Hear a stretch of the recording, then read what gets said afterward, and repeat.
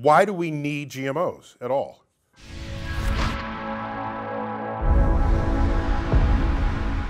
We've been modifying organisms ever since the dawn of agriculture. Right? There are no herds of wild milk cows wandering the countryside.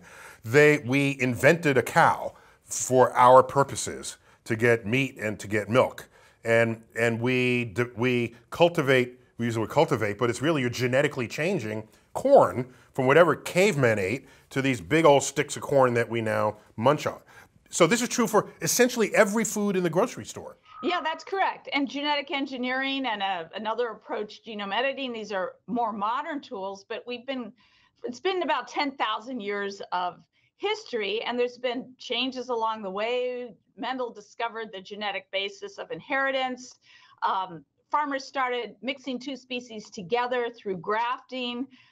There's mutagenesis, hybridization. So there's many different types of techniques, and genetic engineering has been around for 40 years and is one of the newer techniques. But what we do know is that every major scientific organization in the world, including the National Academy of Sciences, the European Food Safety Authority, and many other organizations have concluded that the process of genetic engineering is no more risky than conventional breeding.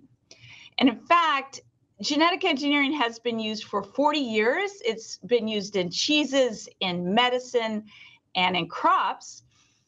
And there hasn't been a single case of harm to human health or the environment. It doesn't matter if you live in France or if you live in the United States, the scientific community has reached a consensus. But you see that these are three hot topics: vaccines, climate change, and so-called GMOs, that have been extremely politicized, making it very, very difficult for consumers to really access accurate science-based information. Is it possible to be an organic farmer of genetically modified foods? So according to the National Organic Program standards, if you want to be certified organic, you cannot grow genetically engineered crops. However, you can grow crops that have been developed through mutagenesis or hybridization. You can buy your seed from Monsanto. You could do pretty much everything in terms of planting genetically improved seeds, except you cannot, for example, plant the genetically engineered papaya that I know you're going to talk about on your show and be certified organic.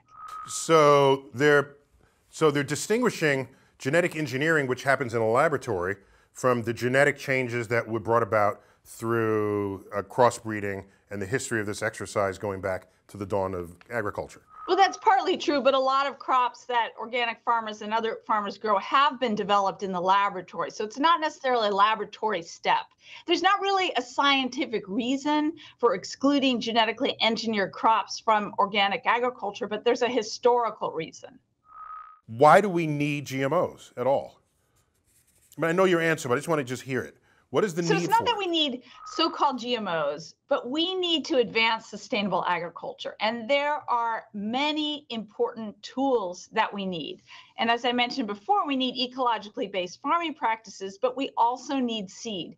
That seed could be developed with many approaches, but for particular, there's some problems that have no real solution except genetic engineering. We know some insecticides are very dangerous. So there's the World Health Organization reports that 300,000 people die every year from overuse or misuse of insecticides, mostly in less developed countries. They don't have safety measures that they can take. You've been listening to StarTalk, and I've been your host, Neil deGrasse Tyson, your personal astrophysicist. Chuck Nice, as always, thanks for doing this, and thanks to Pamela Ronald for being on the show. And as always, I bid you to keep looking up.